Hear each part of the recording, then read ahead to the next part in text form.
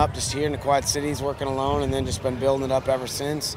And the barges, I got the first barge from Riverstone here, Quad Cities, in 2000.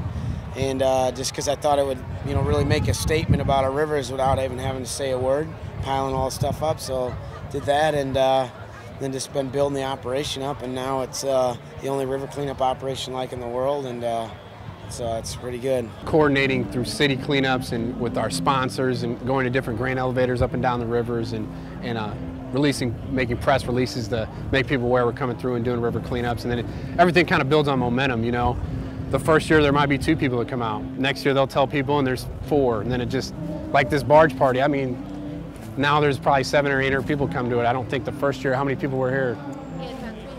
300. So it just kind of, it's just kind of a chain reaction. Cedar Rapids and all the other, Wisconsin, all the other places went because of the devastating floods that hit all these towns.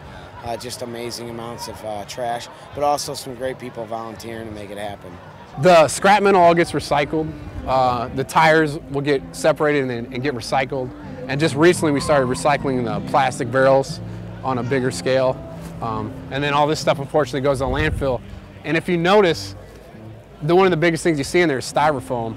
And I think that just, it makes me aware as working with the organization, just like I try to cut down on my styrofoam use. Am I perfect? No, but it made me conscious and aware of it because it won't break down.